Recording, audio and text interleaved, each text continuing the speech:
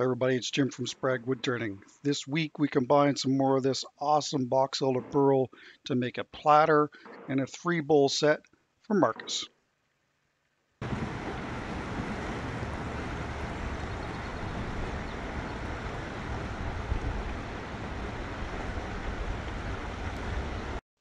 So before we can do any casting, of course, we need to trim these so they'll fit in our casting bucket. And again, I'm using a book matched set of this awesome box elder burl. You know, things didn't go according to plan on the first casting, and we'll see more of that in the future. But this box elder burl, I mean, it's just fantastic stuff. There I was just using a little bit of stoner mold release and then a little bit of denatured alcohol to clean up the areas where the glue was going to set.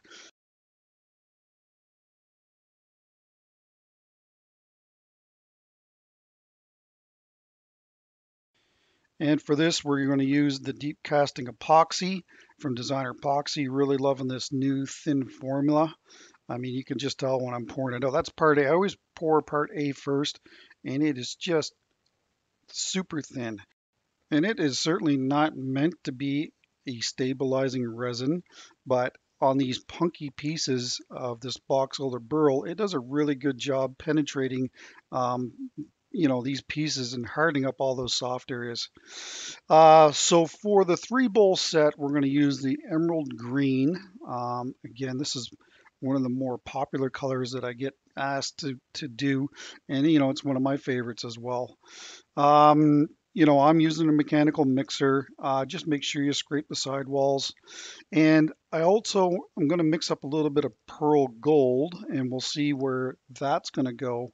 But it's going to be for the platter, so I figured that I would go ahead and mix that up right now. I think this casting took about little over 3 liters, I think is what it took.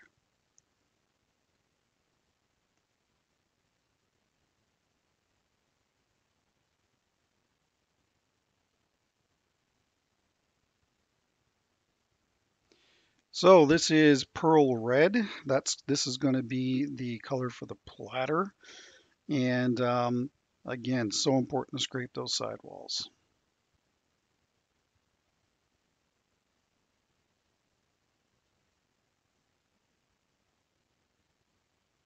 I think it took around 2 liters. So here in the pressure pot, this has been sitting in here now for a couple hours. And I just want to drop some gold in here and hoping that it's going to stay separate. I should have gave it another hour or two because eventually it ends up blending together, and that really wasn't the look that I was going for. All right, I'm not going to fool it anymore. That's it. All right, we'll see you guys in 72 hours.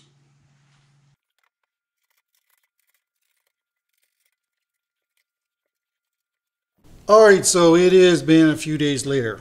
The pressure pot, or this mold that I used for this first casting, failed at a major leak, and as you can see, that's no good.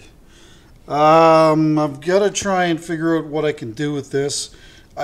You could try and pour another red on it, but that witness line is always going to be there. So I don't know. Give me your thoughts, your ideas on what I can do here, other than just putting clear on it. Maybe fill it in with pine cones and then another contrasting color on top of it.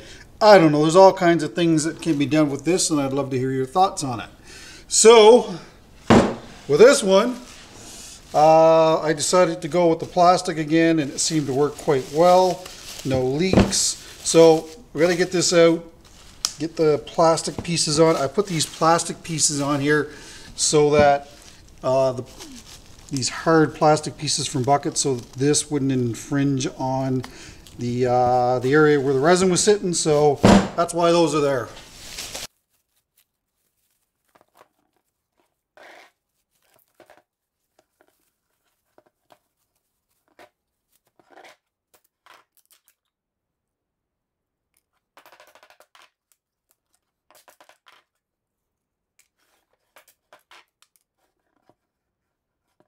So this piece I didn't glue it because again I was worried about getting some spots on there. I made an error when I did the first one. From now on I'm going to try and just use weights to hold this in place, and that's easy to do with two pieces like this. But if you've got multiple pieces like I had with the lemon glitter platter, then you know you're going to have to use something to hold it in place so the resin doesn't make the piece float. And by the way, I didn't put any gold in here. The gold that was in the original one, it just blended into the piece, and that's why if you look at it, the color is off just a little bit from the original color. Hopefully you can see that. So you know, that's not really the look that I was going for. If there's any filling that needs to be done, maybe we'll use a gold tinted resin then. The 3-bowl set was going to be a lot more work than the platter was, so I figured that I would start on that. And if I encountered any issues, that would give me more time to work on that. And, you know, so while those issues are correcting themselves or being corrected, then of course I could work on the platter. And so I originally started off with the Hercules from Hunter Tool Systems. Um, Briefly went to the gouge because to get rid of all that wood on the top. Man, I tell you, that epoxy really makes that stuff hard. So anyway, switch back to the Hercules, and you know, as you can see, it's just devouring up all that resin and wood.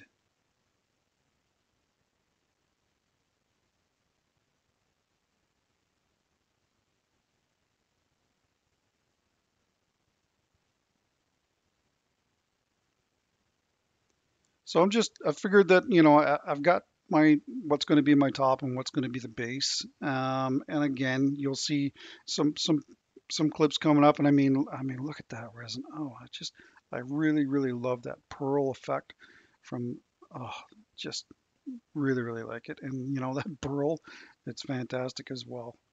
So there's a little push cut again with the Hercules. And like I've said in the past, you can treat this pretty much like a gouge.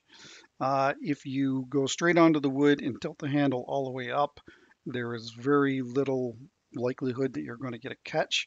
So, you know, initially, if you buy this tool, I would recommend kind of using it in that configuration. And then as you get used to using it, then you can do other cuts as well. And if the tool is, you know, 45 degrees to the work as well, like it is there, you know, there's less likelihood of getting a catch as well, and it will actually usually give you a smoother cut.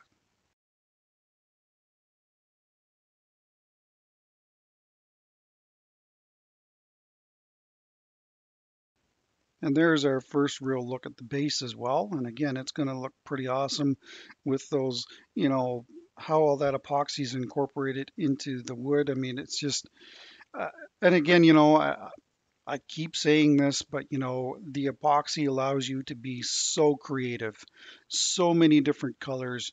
You can work with rotten pieces of wood that actually end up being some of the nicest turnings that I've ever made. So, you know, um, I know that there's a lot of resin haters out there, but I mean, you can't argue with the fact that this bowl is just absolutely beautiful. Now, I'm pointing out some cracks, some thermal cracks, and I will show a little further in the video as to what I believe is the issue and how it's being corrected. Like I said earlier, this is a 3-bowl set, so what I'm doing is turning a tenon, and that way I can flip the blank around, hold it with the chuck, clean off the base, and get a glue block on the bottom of this piece. I didn't want to I could have turned a tenon on the bottom of this, but I really wanted to make the largest bowl that I possibly could. So that's why I put a glue block on the bottom of it. And of course, one of the benefits of turning a tenon on the very top of this is that after that piece has been cored, you can then grab it with the chuck and turn another tenon on the bottom of that bowl so that it can be cored as well.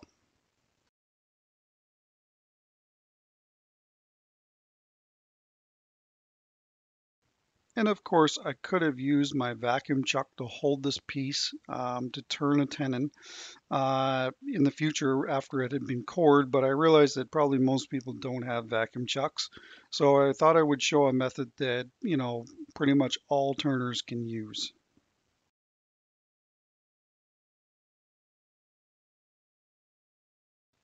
So this is a block of maple. If you are going to use the waste block glue method that I use, stay away from softwoods. Softwoods like pine, spruce, and fir, there's a good chance that they won't be strong enough to hold a piece like this. And keep in mind that this first casting here probably weighs, I would say, 15 pounds with all the resin and the wood. So you really want to use hardwood if you can. That way the tenon won't fracture and lose your piece. I should mention that I'm using the Phoenix here, and it has the #1 cutter on it, so it's a small little cutter, so it's good for getting into really tight areas up against that tenon like you see there. You'll see it on the platter later on when I turn the bead on it. Then just knock the little nub off, and then you're ready to flip it around and grab it with the chuck. All right, we are all set up for coring. I've got my #2 knife set in from the one-way coring system, and I've got my Core Pro cutter in from Hunter Tool Systems, and tailstock extenders so that hopefully we don't have any, things flying across the shop here. All right, so anyway, I'm going to go for 3 bowls in this set. I'm not going to get greedy, and let's see how we do. So coring this piece was fairly uneventful. Again, the Core Pro cutter from Hunter Tool Systems. If you do any coring, I'm telling you right now, you got to get one of these. The key to success here is to make sure that you just use even pressure and you don't try and force the cutter through the casting. If you do that, you will probably get massive amounts of tear out and chip out with the resin, which you certainly do not want. I find that I like to advance the support a lot more than, say, if I was working with green wood here. But as long as you go nice and easy with this, it'll cut through this like butter.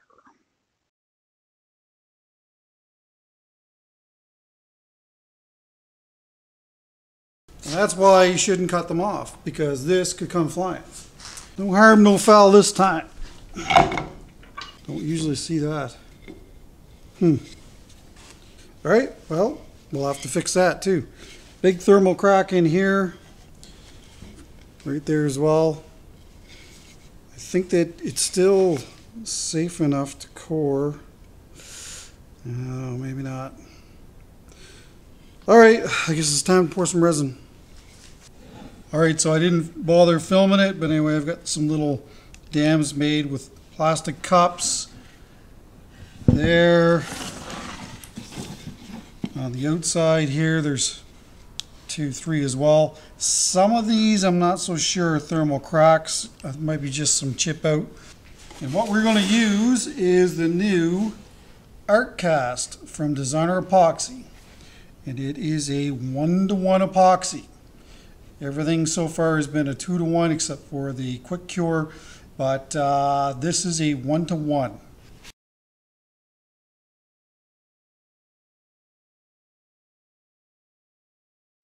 In order to keep that color running throughout the casting, I figured that it was best that I tinted this resin as well.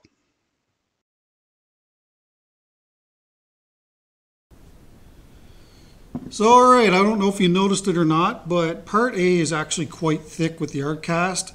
So this was suggested by the owner of Designer Epoxy, and that's to warm it up in a vat of water. So I've got a coffee cup from my home province, Moose, and part A is quite thick and it's a little tough to mix.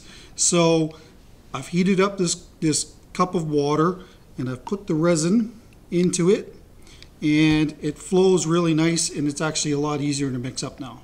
So what I'm going to use is a syringe, and I'm just going to fill up all the voids on all of these pieces and get it into the pressure pot.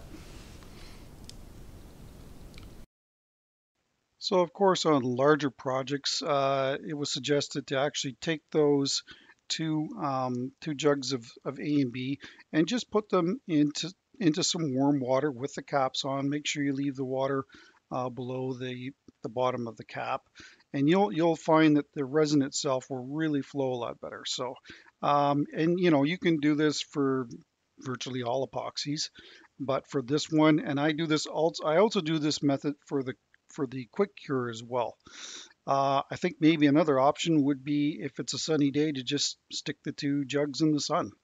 That way you don't have to worry about any water contaminating your work. But as long as the caps stay on, you shouldn't have any issues. And I mean, you can tell like it's flowing really nicely.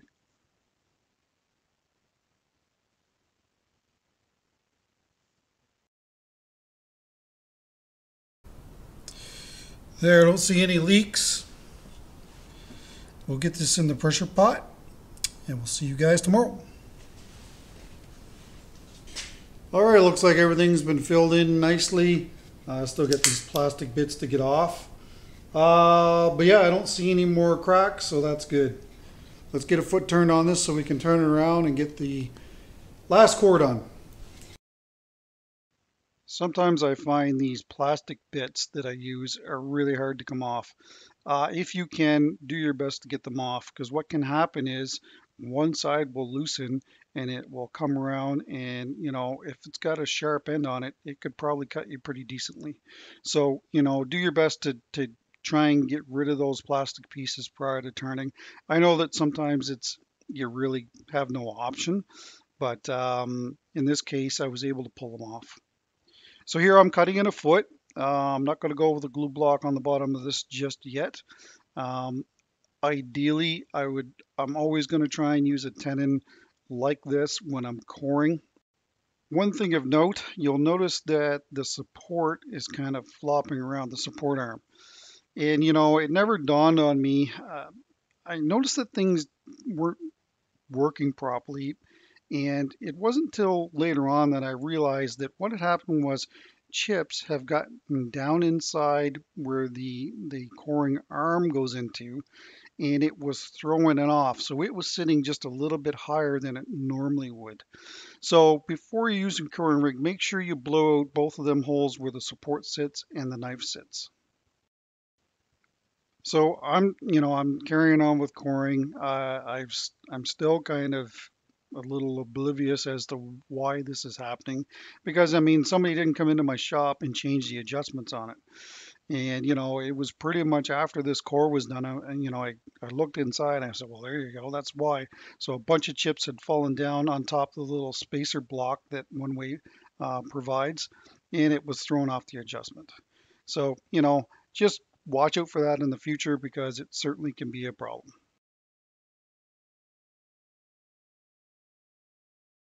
Since that tenon was in place from the initial turning, it's just a simple matter of flipping it around, grabbing it with a chuck, and then putting the glue block on the bottom.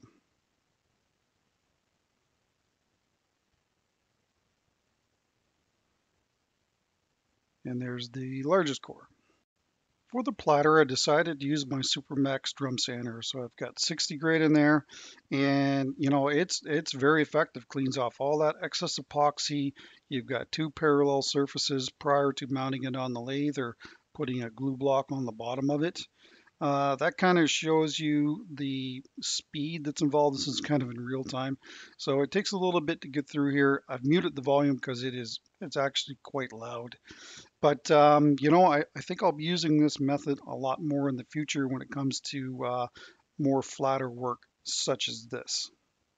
After this was flattened, I took it over to my belt sander slash disc sander and ground away all the excess epoxy around the rim, and then held it in place with the cold jaws and put the glue block on the bottom of it. So here we are mounted outboard. Again, I'm just holding this with that little help melt glue waste block that I put on the bottom of this. I know that there's a lot of people that are switching to this method. I'm hearing a lot of people saying that they really like doing it. And, of course, the main reason why I do this, here I am filling a little bit of holes here and there with some Starbond.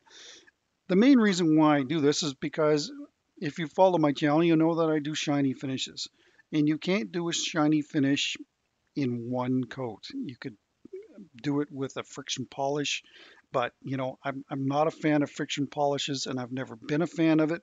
Um, I know that a lot of people use them, but you know, as far as longevity is concerned, these finishes that I put on here, like the old salad bowl finish from General Finishes, the new Waterlux that I'm using, these are superior finishes and they're meant to last for a long time. And this is kind of what my customers want. They want low maintenance or no maintenance finishes, and so that's why I continue to do these finishes. Are they a pain to do? Absolutely. There's no doubt about it. They are a lot more work, and that might be one of the reasons why maybe my work is more expensive than others. But in the end, you're probably going to get a better product. Well, there's no probably. You are going to get a better product. And so that's why I've made that decision to stay with these finishes and to do finishes that take 3 and 4 days long to do. You need to ask yourself if you're buying a turning from somebody, and especially if it's just a mineral oil or a mineral oil beeswax finish, which is certainly better than a mineral oil finish. Why are they using those finishes? Number one, they're non-toxic, absolutely, but they're quick finishes. Dip it in the mineral oil, put it on a drying rack, put it out the door. So these finishes require a lot of maintenance, and you know let's face it, as human beings, we can be lazy at times.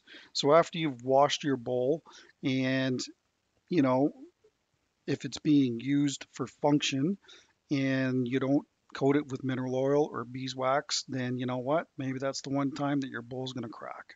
So that is why I use these finishes that seal up the wood. Even if the finish was stripped off the surface of the bowls I make, the finish is embedded in the pores of the wood, preventing it from, taking on moisture and losing moisture, because of course that's where cracks come from. And let's be honest, I love my shiny finishes. I find that these shiny finishes will bring out the beauty in the wood long before any mineral oil ever will. All right, so we've been having some issues here with cracks. So anyway, I've got a few. What I've done is I've made some dams around the areas that we want to fill. And what I'm going to do is I've mixed up some Pro Series here. This is inside the vacuum chamber. So what I'm going to do is fill these little areas up, and then we're going to draw a vacuum on this, and hopefully that will draw that epoxy down deep into all those cracks and completely seal them. I think that this will work. Last time that I had an issue like this, I didn't use this method, and it'll be interesting to see if this time, if it does in fact work. The reason why I'm using the Pro Series is because it flows well, and I've got a lot to do on this week's project anyway, so I've got lots of other bowls to do as well. So I'm in no big hurry for this. So I'll throw this in the pressure pot overnight after we draw a vacuum on this, and then finish it tomorrow. So the Artcast did a real good job filling up all those really big voids, but and to be honest with you, I didn't really think it was going to be a factor. But as I turned away the belly of the bowl, the wood and the resin in there, there was just these small little thin cracks. So I thought there was no harm in trying this. And again, I tinted that resin the same as I did with the Artcast, and this was a success, and I will certainly do this in the future. Looking at the finished piece now, you really can't even, I'll point it out to you at the end of the video here, but if I don't point it out to you, you probably wouldn't even really notice it. Very effective. I can see air coming out of the cracks down there. I got this vacuum chamber off of eBay many years ago. I don't even know the name of the manufacturer, but I was having issues with trying to get it to seal. I need to redo the seal on the top of it. Once that's done, you know, it'll work a lot better than it is. It still works. It's just kind of finicky at times. And there you can see the air coming out. All right, I'm just going to leave that under vacuum for about another 10 minutes. Then I'm going to release it. And you can see down there how there's bubbles coming out of there. So I'm really hoping that after I release this this vacuum, and then put this in the pressure pot, that everything is going to be filled and good to go. So I've been thinking about this bowl set and why I had some issues with it. And I think this is the problem. There's my two pressure pots and they're right up against this heater. So the thermostat is on the other side of the room. So, I mean, this gets so hot that you can't put your hand on it. Like, it's very, very warm when it's trying to kick the thermostat off that's on the other side of the room. So what I think is happening is inside the pressure pots is getting really, really hot. I have no idea what that temperature would be, but I bet, you know, it's probably 80 degrees or more. So what I'm going to do is take these pressure pots, move them over on this side of the room where my rack is here, take this rack and move it back over there away from the heater because I really don't want it over top of the heater as well. I've already turned my little bar fridge so that it'll fit in there and I can open the door. Just got to switch the door around. And I think that will alleviate some of the issues that I've had. It never really dawned on me till now, but I'm assuming that that's probably what's going on here. And I mean, it's really only been on 2 or 3 bowl sets that I've done where they're really deep pours and I had some issues. So, and again, I don't even know for sure if it's the thermal cracking that's causing that or if it's something else. I don't think there's any harm in trying it, and if it solves the problem, we're good to go. Anyway, if you got any thoughts on it, I sure would like to hear it. It will also open up the floor a little bit here too. It's kind of tight through here. All right, so there's the pressure pot location now, and the thermostat is just up above there. There's the heater over there, of course. These Rubbermaids, I'll just keep them below the heater. And you know, ideally, this room would probably be about another 4 feet wider. It'd be perfect. It's certainly a good space for what I do in here, but ideally it'd be a lot wider. So the drying rack's down there, and of course this bench is what I put my bowls on when I'm doing the finishing for them to cure between coats. Anyway, talking to designer epoxy, he said yeah, he thinks that having those pressure pots against the heater was a bad idea and that was probably causing some issues, but we'll find out in the future. All right, let's get back to turning. With all of that said, you know, it's only been an issue on castings where I was at the maximum pour depth or more. So anyway, it'd be interesting to see if I'm pretty confident that it will actually solve the issue. So I'm just briefly going to show the other 2 bowls being done. I'm not going to make you sit through all of that because the turning principles are pretty much all the same. And of course, sandpaper.ca with the 3.5 dimple discs. Well, all right, it looks pretty awesome without the finish. I just imagine what's going to like with the finish. And speaking of finish, we are going to use the Waterlux again, original VOC.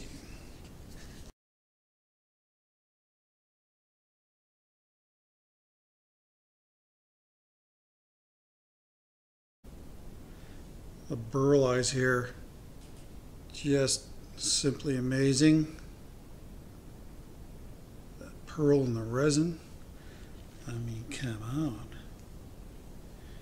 Beautiful stuff.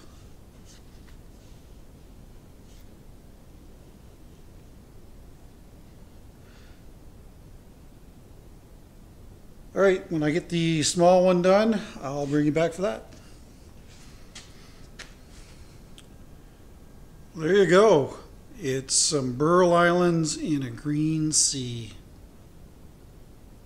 This is probably the nicest small bowl that I think we've done so far. Beautiful little bowl. Still very hard to make a living at something this size. I know there's a lot of people say that, oh, you know, you should make more of these bowls, but the thing is, it's very hard to make a living on these small bowls. I'm just going to be honest. But that is pretty spectacular. All right, we'll see you guys tomorrow. All right, so we're out of the pressure pot. Everything looks good. All the voids look like they've been filled. Let's see what this beauty is going to look like. So, along with the bowl here, I thought I'd point some stuff out. I have a new tool rest. As you can see, this one is 18 inches long. So, you know, when you're working on deep stuff, it's good to have a tool rest like this. My other one, I think, was 15 inches. So this should really help with working on deeper bowls. And I thought I would show this as well. This is how I get the glue, my hot melt glue. This is from Canadian Tire here in Canada. Sorry, I don't know where else you could get it in other parts of the world. But anyway, I just buy it in bulk. And this is probably the best bang for your buck if you're living in Canada. I think they actually might even ship to the States. Anyway, worth checking them out. So there may be some of you wondering why I don't have a curved tool rest. This is outboard, and I've yet to find a tool rest that's actually shaped like this, because they're all like this for inboard use. I should also mention that this is made by Robust. It has a hardened steel rod on the top, which is what you want so it doesn't get dinged up. And I got this from Artistic Wooden Supply in Toronto. So I'll elaborate on that a little more. On the outboard end of this lathe are left-hand threads, and that's great for lefties. Righties would probably have some issues using this. If I was turning outboard like I am here, but on the left side of the bowl, then of course you could use normal right-handed tool rests. But of course that isn't the case here. But of course it would have to be right-hand threads on the outboard end as well. The tool rest, the hardened steel rod on the very top is important. This lathe, this is a 20-inch general variable speed. When I bought it was somewhere around $7,000. So it's not a cheap lathe, but it did come with these cast iron tool rests that, well, they're garbage. They would get dinged up all the time, and you were forever filing them and sanding them so that the tool wouldn't dig in as you're trying to slide it across the tool rest.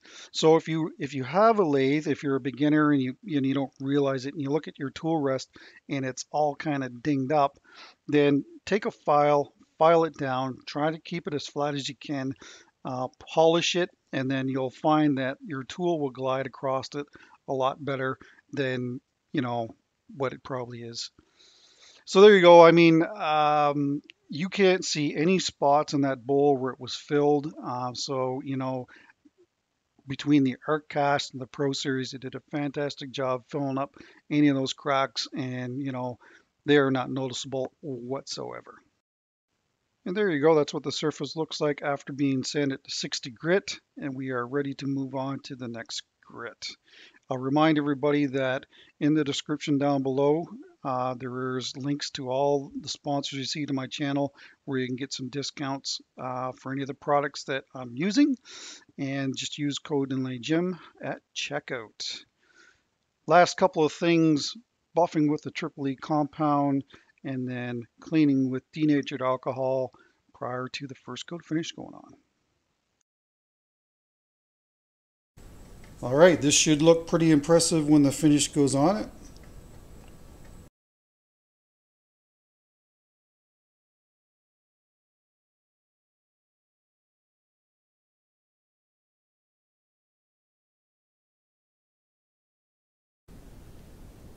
Check that out. Beautiful. That resin is fantastic, and the burl ain't bad, I must say myself. Still got it mounted in the chuck. Wow. Right, we'll see you tomorrow when I'm doing second coat. It's platter time.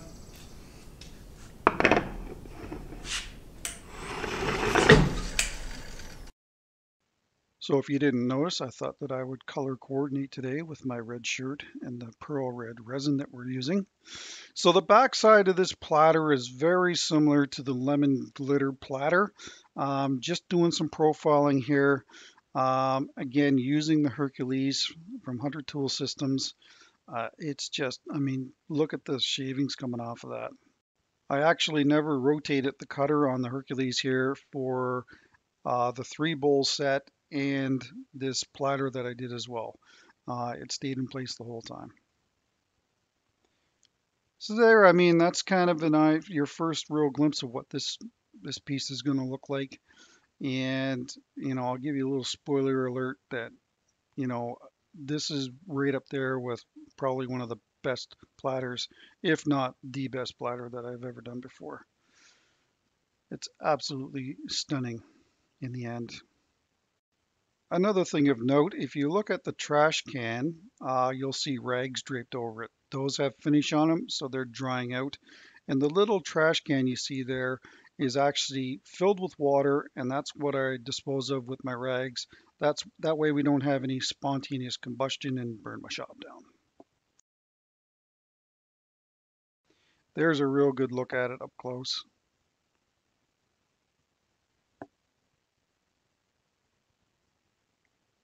No filling required on this piece.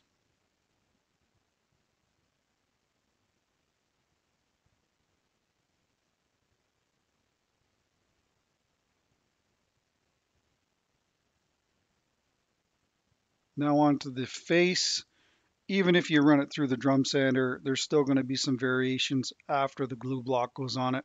So what I like to do before I do any profiling on any of these platters, just square it off so that you know that things are true and round and parallel before you start basically doing any profiling.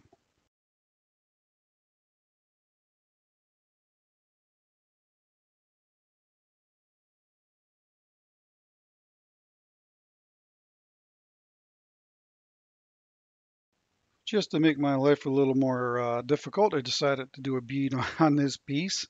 I'm just kidding. I mean, I like challenging myself and not ever doing a bead on a resin and wood combo. I thought that I would give it a try. Certainly made a lot easier with the Phoenix that you see here with its small little cutter. Um, it's actually pretty surprising how fine a detail you can actually use this tool with, that you can get with this tool. I think I'm gonna have to start using the manual focus settings on my camera because it keeps going in and out. Here's a closer look at it. You'll see when I stop the lathe that there is a little bit of chip out and tear out here and there. So just going really super light cuts with it. There you go. There's some chipping there. So, it's got to go down a little further yet.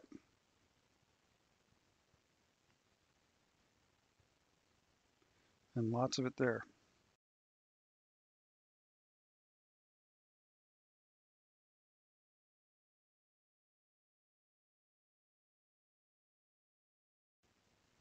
And you can, if you look closely at the platter on the inside and the outside where the rim is, you can see how much cleaner cut it is. So, again, it depends on what you're doing. But, these tools I'm finding are just, I'm really digging these tools from Hunter Tools. And you also may note that I've switched to a smaller tool rest when I was doing that, as I don't have really big hands, and so I was having a hard time kind of controlling the tool.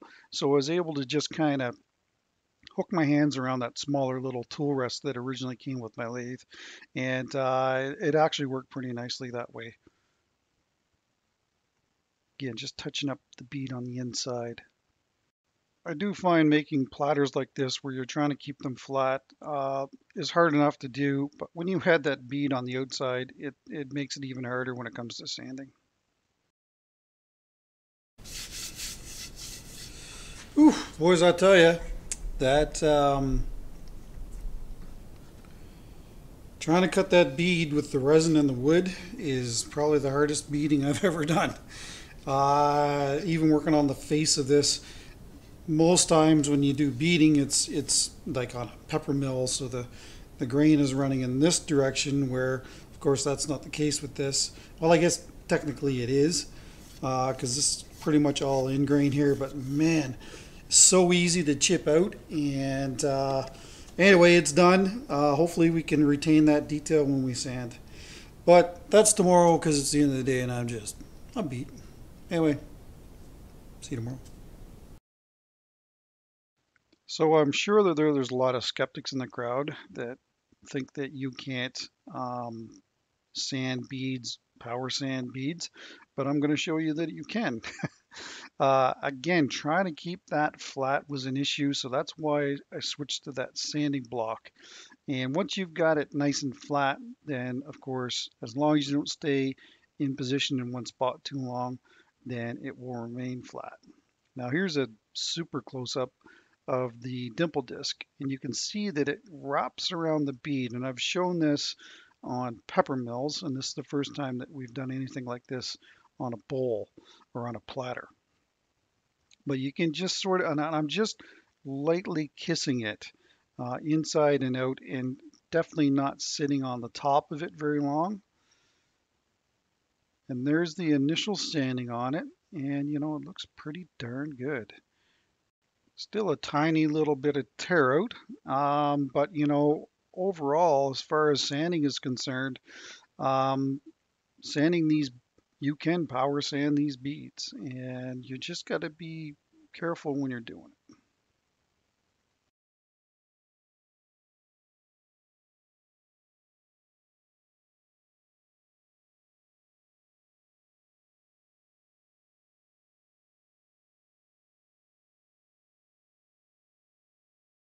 About every second grit, I took the sandpaper off of the sanding pad and just did a quick little touch right around the very base of the bead and on the top of it. Try not to flat spot it.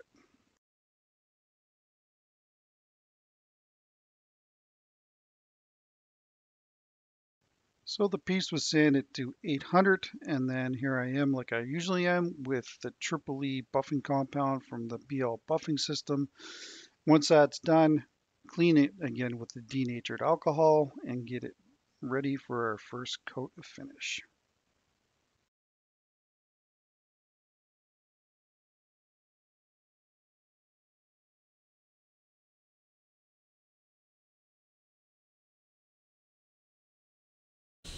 Well, good morning. This is the first coat of Waterlux.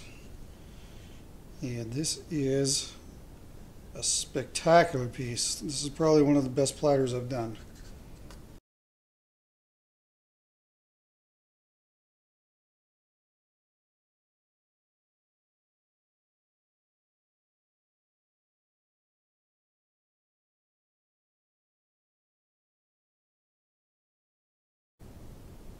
Wow, what do you think of that? Look at that resin. I mean, the burl is fantastic.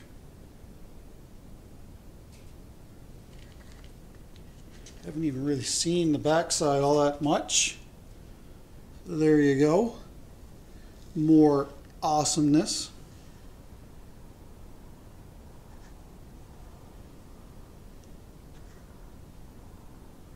Wow.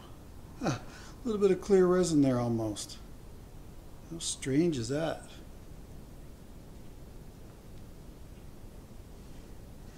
You never know with resin. Very, very cool. We'll do the second coat on this tomorrow, and we can do actually the second coat on the bowls right now.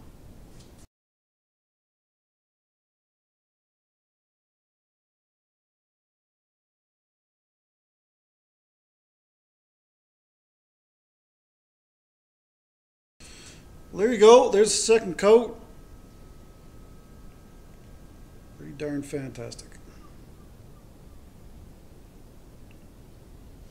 You can barely make out where those cracks were. There's one there. And don't really see the other one right off the bat here. Anyway, it's very Very cool. That resin there is awesome. Like, wow. And the burl is fantastic as well. All right, so I'm not going to bother showing the other two. I'll just show them at the end. And I'll show this one when we do the foot. And that'll be it. This video is going to be super long as it is. All right, see you later.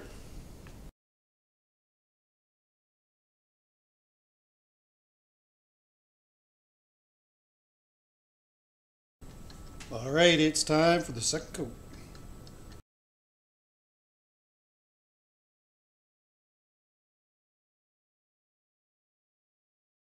Well, guess what? It's still beautiful. It is absolutely fantastic. Awesome, awesome, awesome.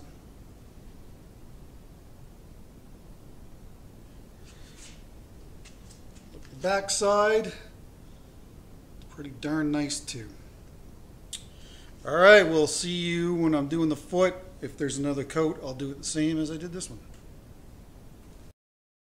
So after over a week or longer of kind of fooling around with this 3-bowl set and this platter, we are finally ready to cut it free of its waste block. Happy days. It's been a challenge, something that I enjoy though, and I'm really hoping that Marcus and his wife really like these 4 pieces. So I was asked to cover this again. This is my vacuum chuck, and in order to have this, you have to have a hollow arbor. So of course I do. This piece screws on the inboard side of my lathe. There's a bearing in here, so it allows it to free spool. One Way does have all different adapters for, I would say, pretty much all lathes. So when you buy the system, they would ask you what size spindle you have on your lathe, and they would help you out in that regard. Ordinarily, if you're right-handed and you work on the inboard side of your lathe, then this would be on the outboard and vice versa. So the hose comes down to a valve assembly. There's a gauge. When it's in this configuration here, it pulls air through here, so it's not going to work. When it's in this configuration, then it's going to draw a vacuum, and that's the vacuum pump that you see back there. Marathon and Gast. It's a great system if you do any amount of bowls. I would highly recommend getting one.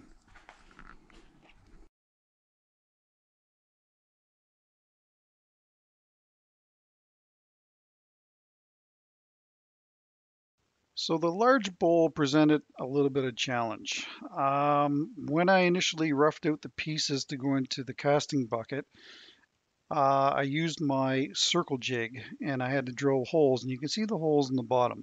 So I had to make a mortise on the inside to basically get rid of those. So that's why the large bowl has a mortise on it and the other ones don't. Not a huge deal. I was a little concerned about maybe going through the bottom when I first seen them, like, uh-oh. And it's funny, I didn't even really notice them until I put it on the vacuum chuck, but they were there when I initially put the glue block on there. Anyway, I'm just showing little clips here of all these pieces being done. I actually used the gouge on this all resin piece in the very bottom. I actually do find the resin is a lot easier to do when it's not combined with wood if you want to use a gouge.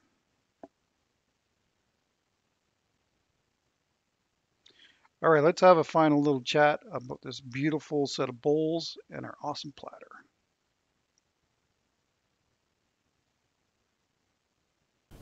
All right, so we got a lot of stuff to talk about. This platter, like I said in the video, I think is pretty darn close to being number 1. It is absolutely beautiful. Try and get a picture, try and get some video of that beading up close. Challenging to do, to say the least. Here is the back side. Now, I wanted to try and keep it on the outer pieces, so I started with my signature here, and then it wraps around to the other side of the platter. if I can, I try to not sign on the resin, but sometimes there's just no way around it. The pearl effect right here is really awesome. And you know I like mixing my pigments quite strong. Fun project to do. Definitely be trying to do some more of this beading in the future. Hopefully Marcus and his wife, well actually these are gifts for his wife. So hopefully she's the one that really likes these, this splatter and this bowl set. All right, so that's it. This piece ended up being 13.5 inches across and 1 inch tall, and I believe it's 3/8 of an inch thick. That's kind of what it is, and there's the profile right there. Beauty.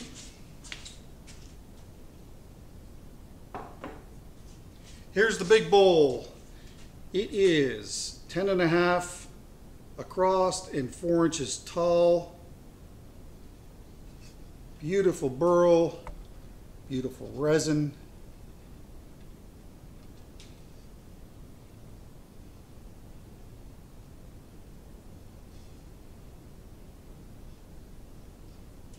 Almost a little burl island right there too.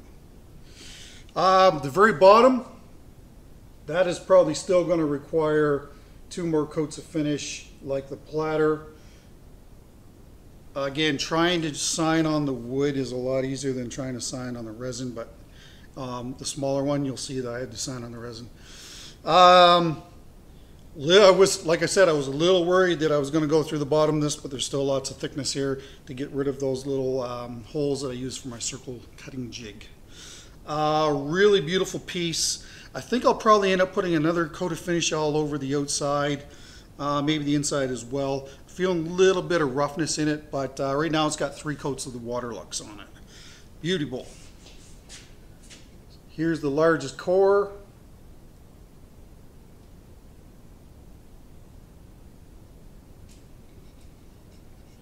This one, there is a crack right here, and you can see it, but it is all sealed up for sure.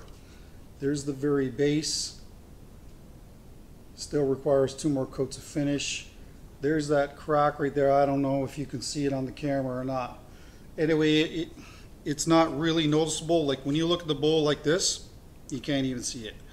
It's just when the light hits it properly, you can see through it. So if it's sitting on a table, you'll probably never even see it. This one here has got a neat little burl island in it. Very cool. You can see some of the pigments sitting on little pointy parts of that burl. Okay, so that is, what is this? 7.5 by 2 inches tall. Beautiful little core. And last but not least is our 5.5 by 3/4 of an inch tall small bowl. And again, like I said in the video, it's burl islands in a sea of, in a green sea. This here, I like this little detail, all by itself. There's the very bottom.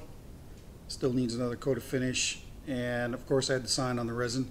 So if you're going to put finish over top of your signature like I do, it certainly can be done, as you can see, but don't press very hard on the finish when you're putting it on, or else you'll strip it right off. So just lightly put it on. Once that sets, then you're probably okay to be a little more aggressive with it, because the ink will have a coat of finish over top. Anyway, it's a beautiful little bowl, like I said in the video, and probably the nicest small one that I've done so far. So yeah, please let me know what you think about this week's video. I know it was super long, so people that are looking for these long videos, well, you certainly were satisfied this week. I think it's probably going to be over an hour long. Really not my intention, but since this was kind of all of a gift for somebody, I figured that I would try and do it all in one video. So please leave a comment down below, because of course that's where we're going to get the next winner of the 50,000 subscriber giveaway bowl. We're going to pick from the comments. And please share it with your friends. That's probably the biggest way for me to grow my channel. So if you could do that, I would really appreciate it. As for next week, I'm not exactly sure what we're going to do. It's starting to get hot here. It's 31 degrees Celsius here today, which is unseasonably warm. It is supposed to drop off next week, so maybe I've got some coring, or I've got some roughing out to do that I got to get done. So I certainly want to wait for cooler temperatures to do that, because I'll be sweating profusely and nobody wants to see a sweaty Jimmy. Trust me, you don't. All right, well, I'll leave you with that. Till next week, take care, stay safe. Don't forget that bell, and please share with your friends. See you next week.